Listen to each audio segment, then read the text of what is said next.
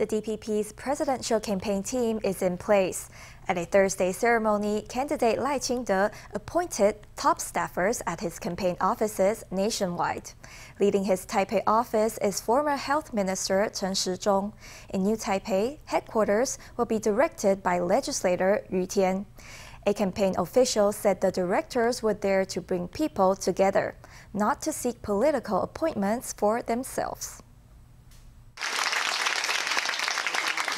The DPP's campaign office leaders converge in Taipei. Presidential candidate Lai Ching-te presents each with a certificate of appointment. Traditionally, elections have involved two major parties facing off. But this election is much more complicated. As a ruling party, we're bound to come under more attacks, so we absolutely can't let our guard down. Leading the DPP's Taipei office is former Health Minister Chen Shih-chung. The new Taipei office is headed by lawmaker Yu Tian. National Policy Advisor Fan Zhenxiu will direct the Taoyuan office, while lawmaker Lai Ching-te will direct Taichung. In Tainan and Kaohsiung, the offices will be led by each city's mayor, Huang Weizhe and Chen Shih-chung. Some analysts see Chen Shih-chung's appointment as a sign of collaboration between Lai and President Tsai Ing-wen.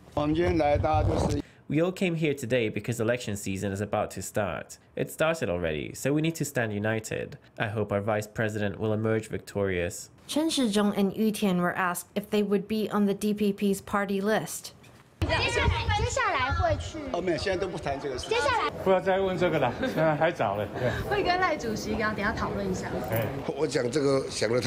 I think you're overthinking this. The heads of the campaign offices are there to bring people together and get things done. It's not about asking for government positions or seeking personal gain. Pan Mong-an said the office leaders were eager to support legislative candidates, not to secure positions for themselves.